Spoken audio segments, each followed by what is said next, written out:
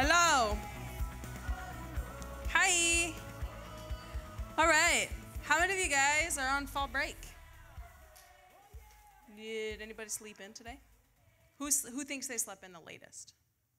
Mariska, what time did you wake up? Anybody wake up later than 2? What? I'm both really excited that my kids are here and also really terrified because I have no idea what they're going to say at any given point in time. All right, really quick. Hi, I'm Jayme. I'm married to that one. I gave life to those 4. I also have a dog and a cat and a guinea pig, and I'm 31 years old and I live with my parents. Does anybody else live with your parents? It's a fun time. It's a fun time, especially when they buy your groceries. Just kidding, I still buy my own groceries. All right, now you know about me. I have had a little bit of a doozy of a day. Anybody wish they could have slept in today and actually your day ended up being nothing like what you pictured? Yeah? So I have been praying about tonight for, how long ago did you put me on the schedule? Like months. I didn't procrastinate. I promise. I made this important. But for some reason, I wrestled and finally made it to today. And I sat down to study this. And I can't come up with my own things that I want to share with you. I just kept landing on Scripture, which kind of sounds like a cop-out, but also Scripture is perfect. I think Abby spoke last week and shared about the importance of reading your Bible. I know on the weekends, Pastor Jonathan is talking about how to read your Bible. And so mostly tonight, what I'm going to do is just read you the Bible. Is it okay if I just stand up here and read the Bible to you for 30 minutes? Are we all good with that? I might get a little embellishment, but we're going to kind of see where this goes. I'm going to pray really quick. Heavenly Father, thank you for tonight, God. Thank you that these students are going to hear your voice, not mine. They're going to receive your message, not mine. They're going to hear your words and nothing else, God. Thank you that their hearts have been prepared, even if it was unbeknownst to them, for what you have for them to receive tonight, and it is going to change their life from here on out if they will let it. In Jesus' name, amen. All right. Does anybody know what's wrong with teenagers these days? Social media, school. How many of you guys are like, my teacher's the problem for sure? Got that one teacher? Yeah? Anybody? No? You're all better students than me. Any issue in my life I could like always bring back to my chemistry teacher. Like even like marital issues. Just kidding, we have a perfect marriage. But if we did have marital issues, I'm sure my chemistry teacher is to blame somehow. That woman had it out for me and probably still does wherever she is. Mrs. Cason. Just kidding, she actually was awesome, but when I was a teenager, I thought that she was a monster. It's crazy how your perspective changes someday. I won't spoil it for you. So, what's wrong with you these days? You said social media. Did anybody say screen time? Did anybody grow up watching like way too much SpongeBob, and it has like kind of wrecked your sense of humor?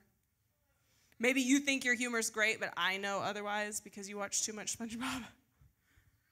My kids are like, what's SpongeBob? We're not allowed to watch that. They're not.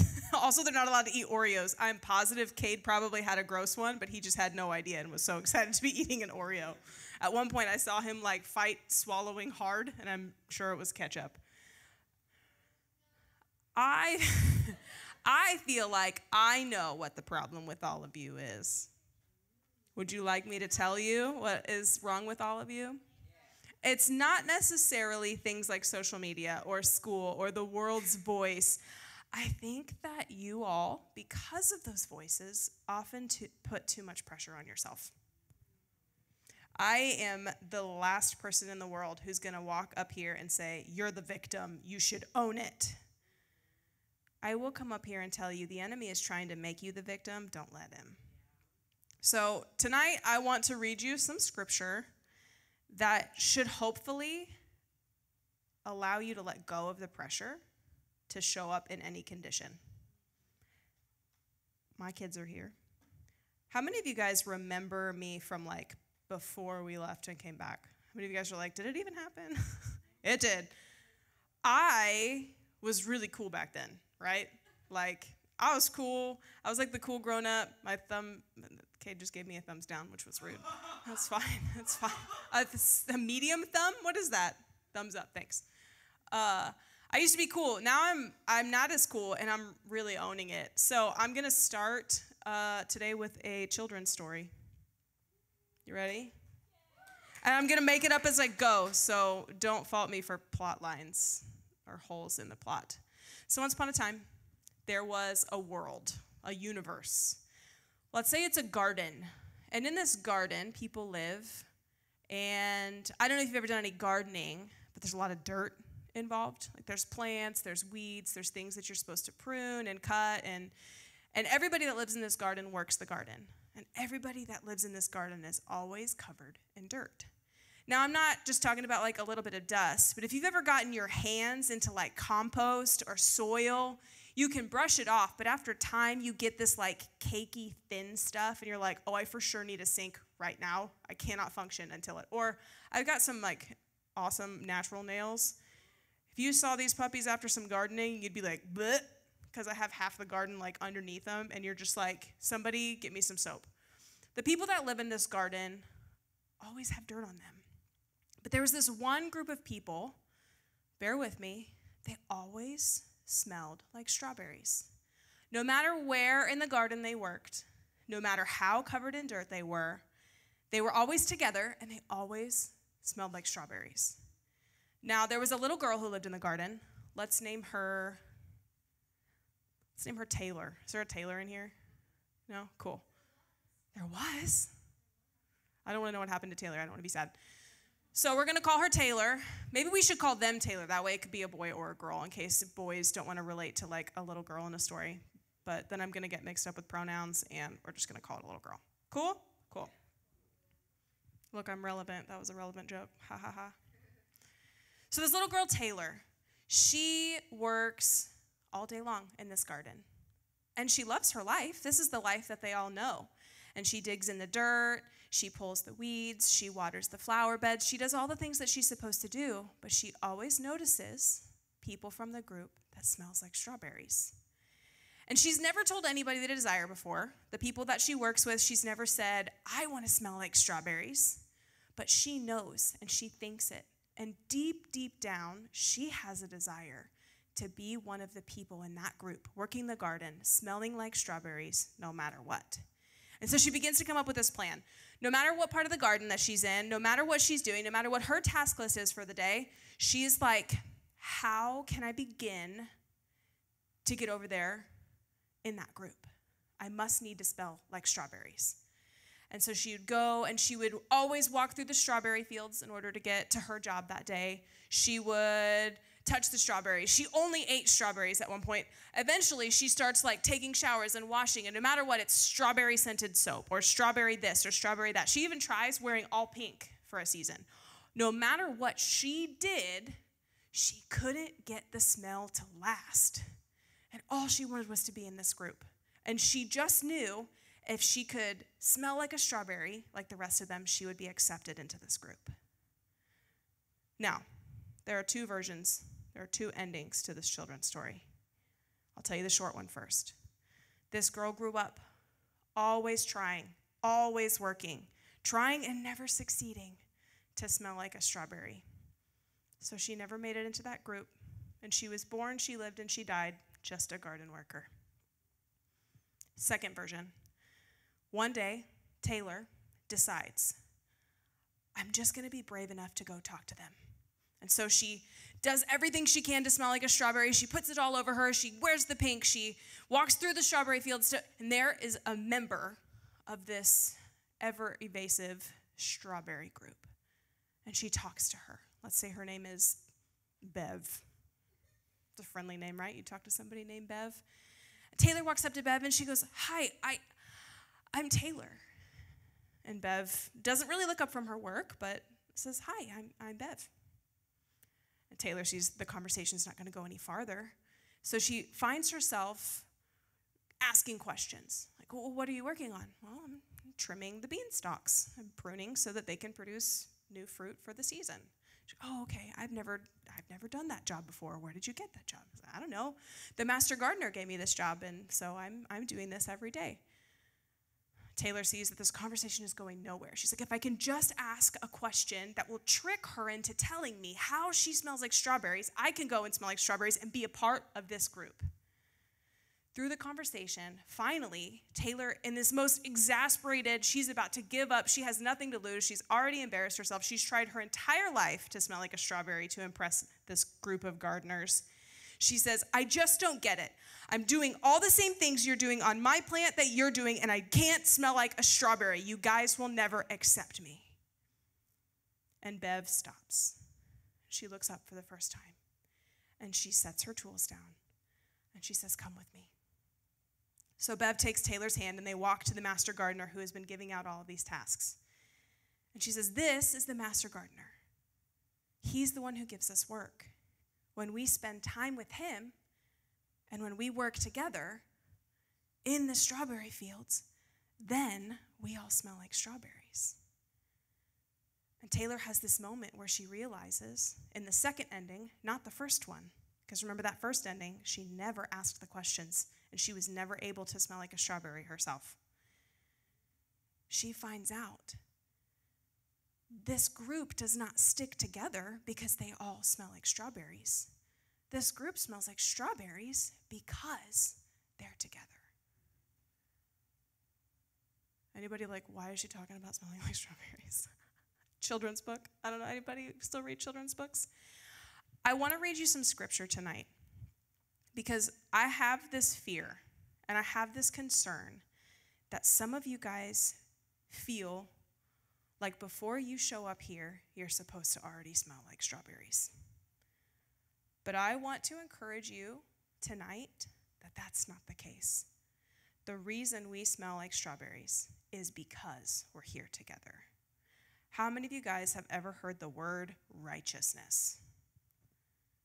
I grew up in church. I grew up at church in the 90s. I went to a Christian school. I was a pastor's daughter, and then I was a pastor's wife, and now I'm a pastor. Righteousness is a really easy word for me to say. But when I start thinking about the definition of it, it's a little scary. Does anybody know the definition of righteousness off the top of their head? Kingston. Set apart. Rachel. Right standing with God. That's a really good one. Righteousness is the fruit that we bear in our life when we are connected to God. But sometimes when we walk into the church world, which I have never walked into the church world. I was born in it, and I've grown up in it. And honestly, I'm not going to apologize for the fact that I've never really walked away from it. Me and God have mostly been tight my whole life. So it should be easy for somebody like me to be like, I live a life of righteousness. Yeah? No. Righteousness is still a challenge for me. I can come up here. I'm 31 years old, almost 32. I'm still a little bit cool, but mostly I'm a mom of 4. I spend my day trying not to yell at my kids. Does that sound like righteousness? Kids, do I ever yell at you? Sometimes I do. Do I sometimes apologize for yelling at you? Oh, I do sometimes. Sometimes they have it coming. Sometimes they, no. I do not live a righteous life on my own. My righteousness comes from my Father. But let me ask you something. And this is not like a trick question. I want you to just like easily come into this thought. If you see me, or you see Pastor Charlie, or Pastor Isaiah, or Tina, or another leader here, is it easy for you to just assume that they live a life of righteousness because they're working at a church? Sometimes, just that quick assumption, you didn't even think about it. It was just like something that you expected to be, will cause you to feel like you're not enough. Some of you guys are held captive by this feeling or this anxiety before church or the night before or when you talk to a church friend that, you know, you're going through the motions, but you're just faking it. Or you say that you're this, but you know, even though you're doing your best, that that's not true. Well, I want you to know that your righteousness does not expose you to the love of Christ. Being exposed to the love of Christ will produce righteousness in you. How many of you guys have ever taken a shower? You were covered in dirt and you took a shower, and what happened? You were clean. Unless you're Cade, sometimes we got to help you out, right? It's fine. We don't take a bath so that we can take a shower. Now, I will say there are times that you are outside playing in the mud and your mom is like, I would like to hose you off before you enter my house. Like, I get that, so don't bring that into this analogy. God is not asking you to clean up your act so that you can show up here and clean up your act. I have another revelation that I want to lay on you. I don't even think that God is asking you to clean up your act. I think that God is asking you to show up so that he can love you. And do you want to know what the result is of receiving really great love? Your act gets cleaned up. Jeremiah talks about God's people drinking from glasses that are broken. It was this analogy of people looking to false gods to fill their life for fulfillment, but it couldn't hold water. How many of you guys have ever gotten coffee from here or tea or from anywhere and the lid didn't fasten the right way? And so every time you took a drink, it would come out a little bit or dribble down, and you'd just be like, first of all, I hate that something I love as much as coffee could betray me like that. Second of all, what you need is a cup and a lid that works, that holds the contents it's supposed to have so that you can be satisfied by the product. Yeah? A lot of times we are looking to things like our own personal comfort or the encouragement from friends or the feedback on social media or whatever it is to satisfy us. And that doesn't produce good fruit. That doesn't make you feel righteous. And the less righteous you feel, the less worthy of love you feel. It's a mind game that the enemy begins to play with us. So I am a visual person, and I like taking notes, and I'm a little bit cocky because I feel like everything I'm saying is really good, so I got paper and pens for you to take notes of the things that I'm saying because it's the Word of God. Yana's going to give it to you. Yeah? Yeah. Newsflash, it's just the Bible. I did not add anything to this paper, so I want you to know if you have a pen and you still add nothing to this paper, when you take it home, it will change your life because it has God's word on it.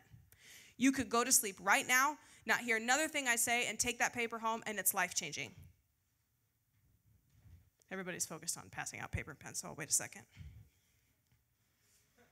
It's fine.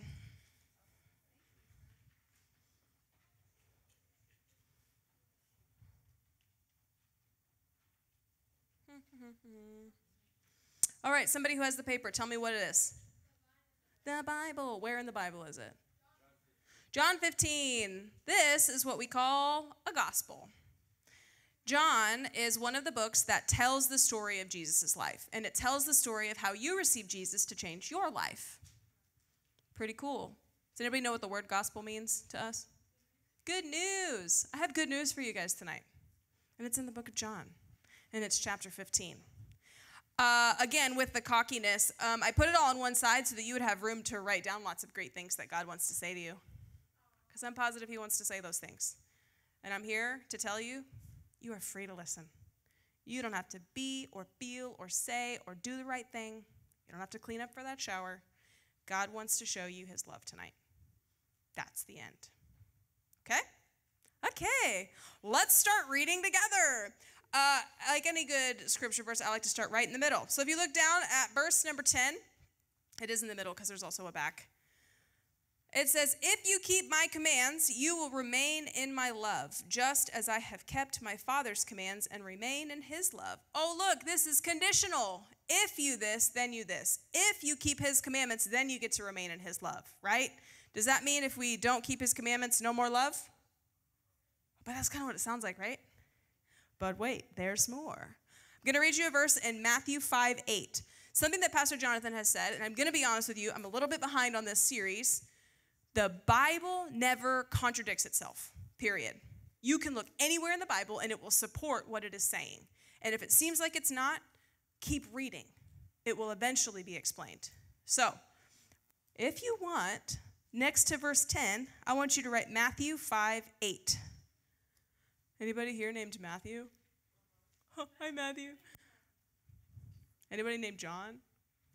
No, I don't think so. I knew there was a Matthew, though, because I know his name. All right, Matthew 5:8, I'm going to read it to you. It says, "Blessed are the pure in heart, for they will see God." Great. Now I have to be pure in my heart or else I can't see God. Right? Is that what it says? No. Kingston, come here. I want you to, nope, don't come here. Go stand in the king spot of 9 square, please. Oh, this will be a first for you. This is special. Do you want us to take your picture so you can always remember it? Sorry, I'm being nice. No trash talk. I can't do that. That was cool. Okay, now, River, you come here, please. Sorry, if you want. I should ask for volunteers rather than making demands. Here. All right. Let's say Kingston is the king himself. That's God over there. We must be pure in heart right now because I can sure see God. Yeah? Can you see him? Yep. I can see him. Do you have perfect eyesight? Do you have perfect eyesight? No, but I have contacts in. Oh, perfect. So now you have perfect eyesight. Yes. Perfect. So we perfectly see God over there. Hi, God. I want you guys to understand something. This line of sight, this is what God designed. He wants us to be able to see him clearly all the time. Now, in this verse, it says, "Blessed are the pure in heart, for they will see God." So does that mean if I am not pure in my heart, I'm not allowed to see him? Okay, let's say I am a sinner. I can't see him anymore because I'm not pure in my heart. Kingston, go in that hallway where I can't see you. Again, I'm a mom. I'm all about simple visuals. Can I still see Kingston? Can you see Kingston? Say to the microphone. Nope. This is not what that verse is saying. This is not saying, since I am not pure in my heart, I'm not allowed to see God anymore. Okay, Kingston, go back to the king square. All right, Kingston is God, and this is River. River, stand right here. River does her best, but by golly, she's a sinner. Bummer, bummer, bummer, bummer. She just got saved. Immediately, pure in heart. God has washed her heart white as snow, clean slate, all the things, kumbaya, butterflies, falsetto worship songs. Everybody's happy. Perfect line of sight. Yeah? Wrong, because she's an imperfect human. So what she has decided is, even though at youth last night, she had a great encounter with God, worship was amazing, Jayme brought a great word. What can I say? But now, this test she forgot to study for. I don't know if you know this. She goes to a school with hard tests. But her friend studied really well and said, if you need a couple answers, I'll scoot down in my chair. Anybody ever done that trick? The scoot down in your chair? Don't nod. This is I'm just kidding. Just kidding. You're safe here. So she made a sinful decision. Put these sunglasses on for me. All right. Welcome. You're cool now. You're River, but cooler. Okay. Can you still see Kingston? Yes. Can you still see God over there? Yes. Does he look a little different? Yes. How does he look now? How does he look now? Like, he's flexing in case none of you guys see him. Okay, let's say River continues on her day, and let's get real for a second. Let's say River's anybody now. We're not going to say she's River. Let's say now she goes home, she's by herself, her parents aren't home, and she wants to make poor decisions through contacting a boy on her phone she's not allowed to talk to. Let's say River has all sorts of thoughts that are not glorifying to God. Do me a favor. Big Ben, will you stand up? I'm so glad that you three sat in that spot, and I'm going to show you why in a second. River, tell me something. Can you see Kingston? Yes. Say it again. Yes. But you've been sinful. You've made poor choices that don't glorify God. Some would say they're not righteous. Can you still see God? Yes. But now it's a little bit darker, and your view is a little obscured. Yes. Boy next to Big Ben, what's your name? John. John? Jonathan? A second ago when I was all like, is there a John? You weren't like, oh, that's basically my name. That's fine. Okay. I bet you John in the Bible is also Jonathan, but he was all like, that's too many Hebrew letters. All right, let's say now River's parents come home and they say, hey, did you do all your homework? And she's like, oh, dang, I forgot. No, I didn't, but I'm going to tell her I did. Sorry, River's mom is here, so we're not going to tell her about this. She's like, I forgot I did, but I'm going to tell my mom I did, and then I'm going to go do it really fast. So it's still dishonest, but like it was only a lie for a little bit because then it became truth. Now Jonathan's in the way. Can you still see Kingston? Slightly. Sort of. Yes. Yeah. Yeah. All right, we got one last one. What's your name? Talon. That's a cool name. So then let's say I don't have any more sins for you. Let's just say there's another thing. Another thing that happened that doesn't glorify God. Gossip. Oh, there's some juicy text messages waiting for her, even though it's past phone curfew probably. But she's got to pass it on to somebody, even though the promise you won't tell. Sure. Immediately tells best friend. Probably the one that helped you cheat on whatever test you weren't prepared for. All right, so I got to ask you something. Can you still see Kingston? Still barely, but not very well. Okay, I want you all to look back at Kingston. Did he move?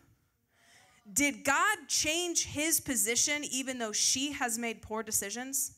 She is no longer pure in heart. She can't see God clearly. It says, for they will see God. She can barely see him right now. And it's not because he punished her. It's because she filled her line of sight with something. She made decisions that stood between her and God. He has not moved. He has not left the building and said, well, I'm done with that. If she's not going to look at me, I'm out. Kingston, have you ever said that? They're not going to look at me, I'm out. Okay, you three sit down. Give me your sunglasses. Blessed are the pure in heart because they will see God is not about you having to be pure in heart in order to be able to see God. It's about, here's the clearest view. Thank you, you can go sit down. Go and sin no more. How many of you guys like a good hike? I love to hike. I was telling some people earlier about I went to Yosemite and I forgot to get the sweatshirt and I have regretted it ever since. But when I went to Yosemite, does anybody know what that is? It's a national park, lots of rocks. It's great. Climb rocks. Except for don't go with Charlie because he won't let you climb the tall, dangerous ones because he like loves you and wants you to live or whatever. The first thing that I asked Google, does anybody want to know what it is? What is the best view in Yosemite? That's what I asked. And then I researched, and I narrowed it down. And I found a hike and a path that was going to give me the best view. That's all. Oh, Kingston, you can come home. You can come home. You can come back. Sorry. Thank you, God, for that. All I'm trying to do tonight is tell you where to find the best view. I'm not telling you how you have to change your life to earn God's love, because that's not a thing. When we tell you how to sin no more, when we tell you how to best allow righteousness in your life, it is not because we are afraid of God condemning you or us condemning you. It's simply because we want you guys to be able to enjoy the best view possible. God has designed an open eye shot with him. We are the ones that can fill it with poor choices. He is not stepping out of our sight. So when we go back to this John 15, verse 10, if you keep my commands, then you will remain in my love, just as I have kept my Father's commands and remain in his love. This is not about him saying, if you keep my commandments, then you can keep my love. This is the same principle of, if you keep my commandments, then nothing is standing in the way of being able to see me. How many of you guys have ever dated somebody that didn't believe in Jesus? And I know you stayed strong and dumped them immediately, or at the very least, didn't allow it to change the way you viewed Jesus. But if you tell me it didn't make you question or value it a little bit less, for a second I won't believe you. Because we know things by the fruit it produces. When you allow something to stand in the way of your sight of God, it feels like we are no longer in that love, or it's not as direct of a line. He didn't do that to us. That was not the punishment for our decision. It was a choice and a consequence that we implemented, okay? So now let's go up here. Let me look. Let's do Matthew again. Matthew 7, a different part of Matthew. Matthew's great, full of great stuff. Well done, Matthew. So this is Matthew 7, 15 through 18. It says, by their fruit you will recognize them. Everybody name your favorite fruit. Same time, go. Mango is apparently the overwhelming van kid favorite. How many of you guys have ever been walking through an apple orchard and been like, man, that's a great looking mango? No, because mangoes grow on the other side of the world. And I got to tell you, some of you guys are looking for a fruit that is growing in a whole different climate than where you're looking for it. Oops, dragon fruit doesn't grow anywhere over here. All right? You will know a fruit, or you will know them by the fruit they produce. Now I lost it. Okay, do people pick grapes from thorn bushes or figs from thistles? Likewise, every good tree bears good fruit, but a bad tree bears bad fruit. A good tree cannot bear bad fruit, and a bad tree cannot bear good fruit. This is a science lesson, y'all. Do a science project on this, ace it, and give me credit, okay? How many of you guys in like elementary or whatever took like a carnation or a celery stick or something and put it in like water with food dye and watched the color bleed into it? Yes? No? How many of you guys have ever seen like the roses that have like the dark edge? They don't grow like that. They put dye in the soil or in the water to do that so that people can have blue roses in their wedding bouquet. They look weird. I know, I'm a florist. Whatever is nourishing a plant is going to come through into its fruit, okay? So, if I want to know what kind of tree you are, I got to look at what kind of fruit you're bearing. Are you a good tree or a bad tree? Those are the only kind of trees that the Bible presents for you to be. Kate is a good tree. Good work, Kate. Okay. And so is Remy, never to be forgotten, the baby of the family. Jeremiah 17:7-8. It says, but blessed is the one who trusts in the Lord, whose confidence is in him. They will be like a tree planted by the water that sends out its roots by the stream. It does not fear when heat comes. Its leaves are always green. It has no worries in a year of drought and never fails to bear fruit. Reading the Bible has its perks. I also know that there's a really, really close verse to this in Psalms 1. It says, for he shall be like a tree planted by the rivers of water, and it will bring forth fruit in its season, whose leaf does not wither, and whatever he does prospers. Same gist. It's in there twice. The Bible doesn't contradict itself. That's why I'm sending some of it home with you today. Because there's going to be an opportunity for the enemy to lie to you, like immediately, maybe right now, maybe tomorrow, maybe in the middle of the night, maybe a year from now. And you have the truth. It's available to you. I'm going to do something somewhat blasphemous, and I'm going to change the words just for the principle of it. But blessed is the one who trusts in the Lord, whose confidence is in him. Let's say blessed is the one who doesn't immediately get anxious when circumstances change. Or, preaching to myself here, they're not in full control all the time. Does anybody here like control? Is anybody like, please make all my decisions for me? That'd be great. Thanks. Okay, bye. Gross. Gross. I like to have control. Just ask my husband. I want him to plan dates for me, but I want him to do them the right way. He asks me, where do I want to eat? And I say, I don't care. And then he says a place. And then it turns out I don't know what I want, but I know all the things I don't want. For they will be like a tree planted by the water that sends out roots by the stream. For they'll be like people who tap into what matters, who tap into what's never going to dry up, that's never going to change based off of circumstances.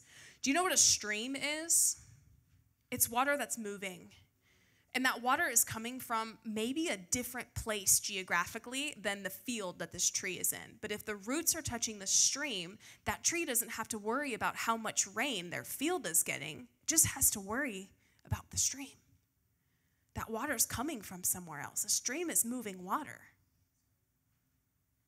We're not getting our water from the world.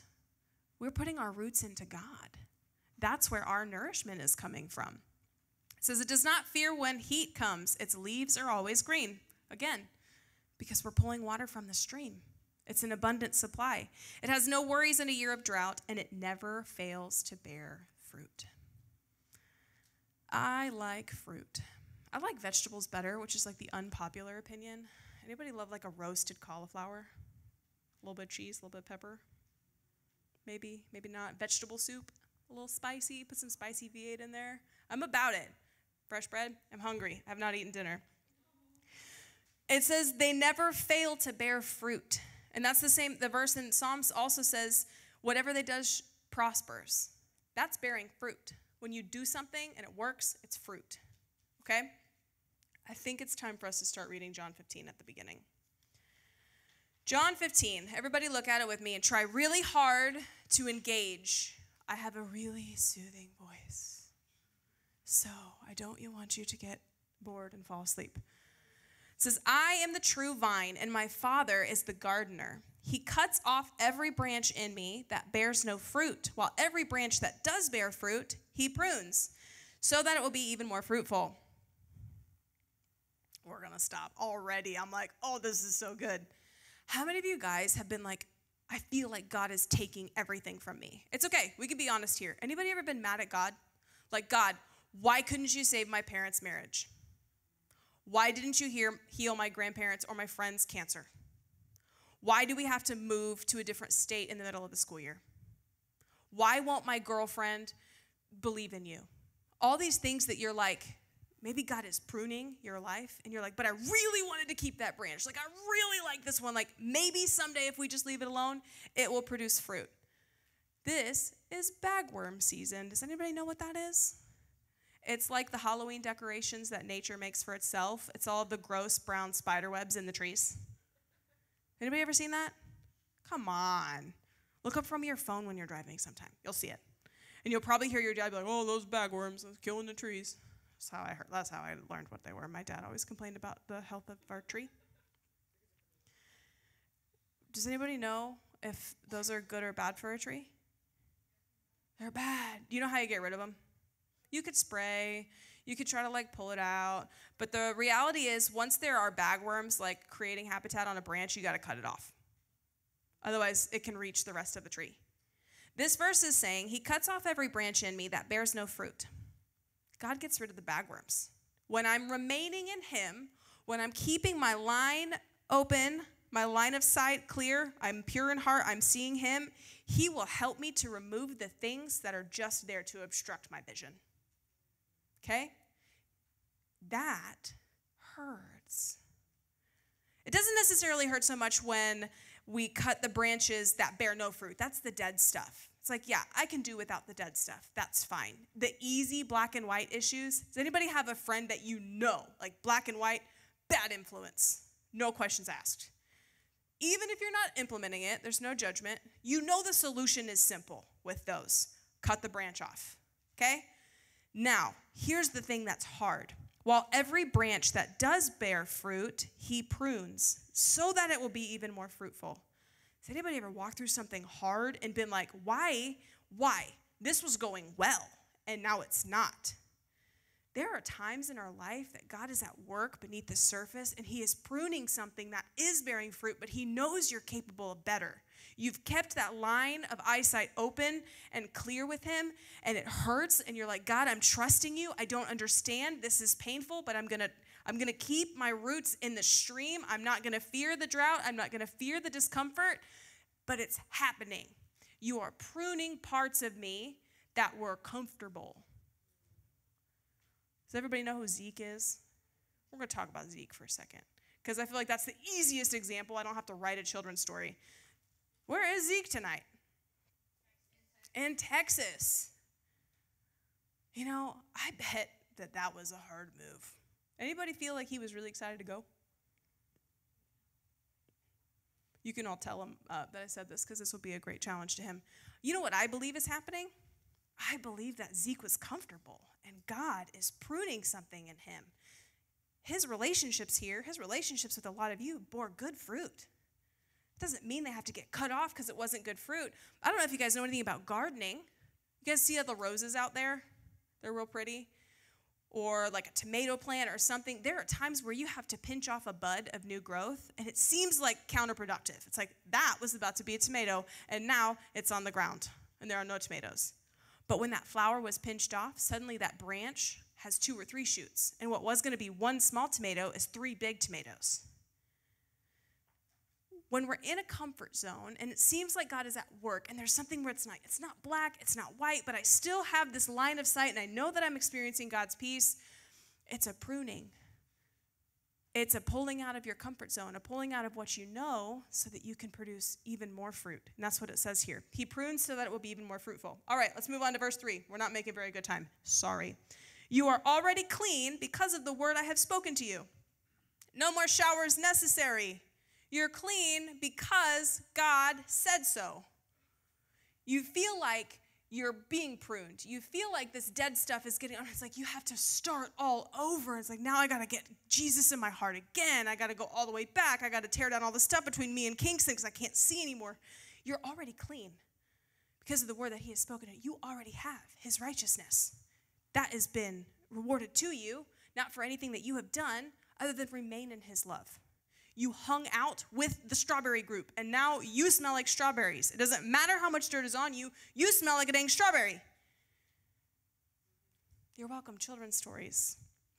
Remain in me as I also remain in you. No branch can bear fruit by itself. It must remain in the vine.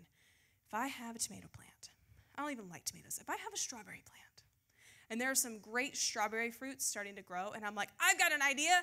I'm going to take it with me so that I can make strawberries over here. And I cut it off and I carry it around. What happens? Do I get more strawberries? It dies. Why? Because I removed it from its plant. Now it has no roots. It pulls no nutrients. There is no stream. It's a free sailing agent. Like, nope, dead. We can't produce fruit on our own, at least not good fruit. We have to remain in that vine. Neither can you bear fruit unless you remain in me. I am the vine, you are the branches. If you remain in me, and I in you, they're together, you will bear much fruit. Apart from me, you can do nothing. So this is not a limiter. This is not like a, without me, you're nothing. This is a, God is saying he will bear the fruit in your life. You don't have to strain. You don't have to put righteousness on. You don't have to show up here so that you can bear the fruit. It's a, you show up here, you give God your heart, you follow after him, you press into things, the fruit happens. It just happens. What is a really bad show that none of you guys should watch that you watch? Not a trick question. This is not live streaming. Your parents aren't watching, probably. Emily? Yellowstone. Is that, the F word is in Yellowstone like a lot, right? And like, what's his name? Rip. How many of you guys watch Yellowstone? Good. Terrible show. I don't watch it either.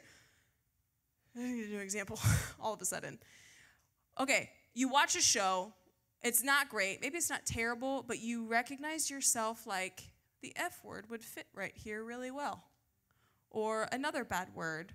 Or maybe situationally, you're like, this is where I fall in love with this cute boy in the hallway. Or this is where that girl looks at me and passes me a cute note or something. Like, the things that you watch and the things that you're exposed to, you can begin to think that way, yeah? Or you can begin to act a certain way.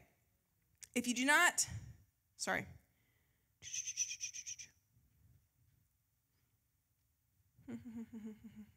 I lost my train of thought, I'm so sorry. I am the vine, you are the branches. If you remain in me and I in you, you will bear much fruit. Apart from me, you can do nothing. If you begin to feed yourself from other sources, you will notice that coming through, like a color in a celery stalk or a rose petal that doesn't belong. If you like blue roses, that's fine.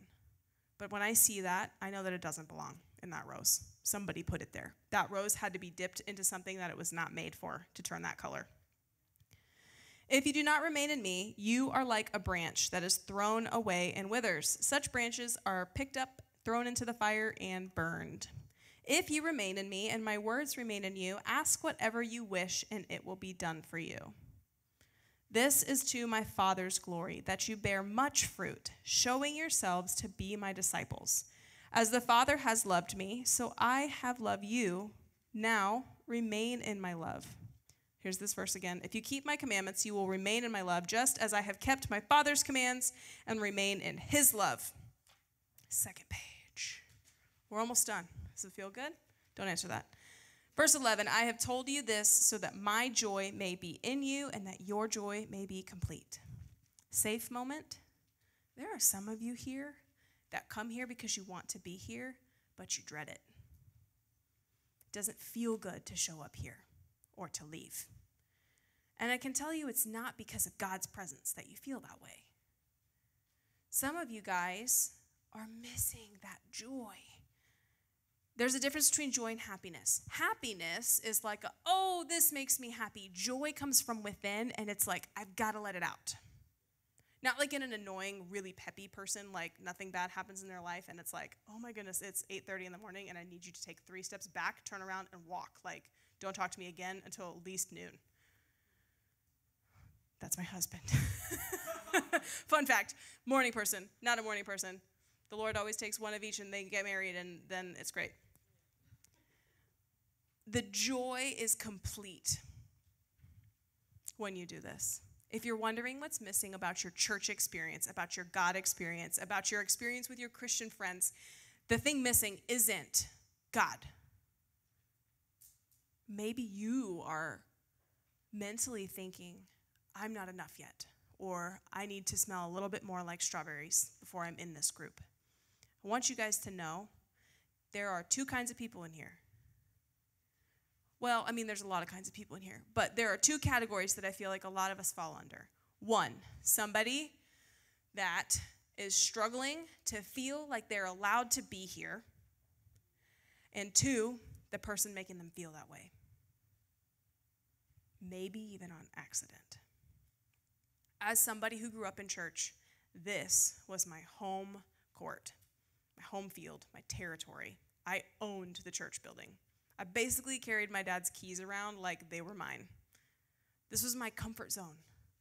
This is where I was like, I came to play, guys. Like, this is where I am my most me. And I walked around and I spoke with authority and confidence, but also some self-righteousness. Has anybody ever heard that phrase? There's righteousness and then there's self-righteousness. Self-righteousness, spoiler, doesn't come from God. It comes from us. Now, there is sin in the world. You guys encounter sin every day. And I'm not just talking about in the mirror. Like, I'm talking about, like, there are people in your life actively, willfully, and unrepentingly sinning. And you know the truth. You know what is good and bad. You saw that, and you're like, that's a bad fruit that just fell from you, and it's a bad tree. Do you know that they might be in a season where all they're trying to do is smell like a strawberry so that you'll accept them into the church body that they know you're a part of? If you have a friend, we're going to go here. If you have a friend who is struggling with homosexuality, who has decided something for themselves and put on a label that is not a God-given label, you do not have to clean them. That's not your job. You don't have to tell them all the things they need to do to have a clear sight with God. All you need to do in that moment is be a vessel of Christ's love for them.